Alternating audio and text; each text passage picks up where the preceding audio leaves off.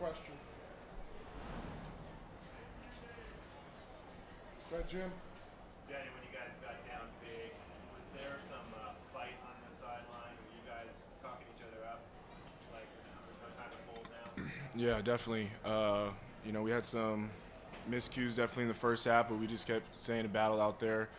Control what you can control, and what's behind us is behind us, and we got to focus on the next series or the next drive or the next play ahead of us and win that play. So that's what we kept telling each other on the sideline, keeping the energy high, keep telling each other the game's not over. So I think we did a good job with that. We just got to finish and try to win the game. Other questions from within the room? Okay, we'll go to Zoom, either Jake or Tina. If you have questions for Daniel. Daniel, how do you think you guys played today? I think offense did some good things out there.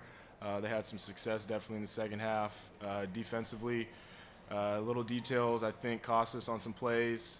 We battled. They're a good offense, good quarterback. But yeah, it's just the small details that didn't let it happen for us today. Okay, any other questions either from within the room or on Zoom? Jim in the room, go ahead.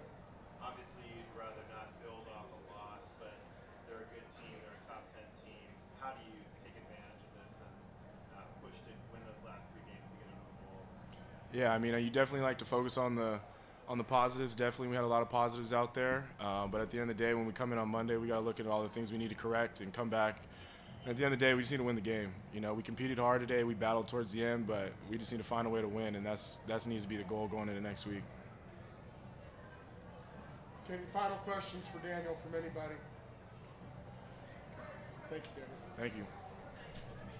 Recording stop.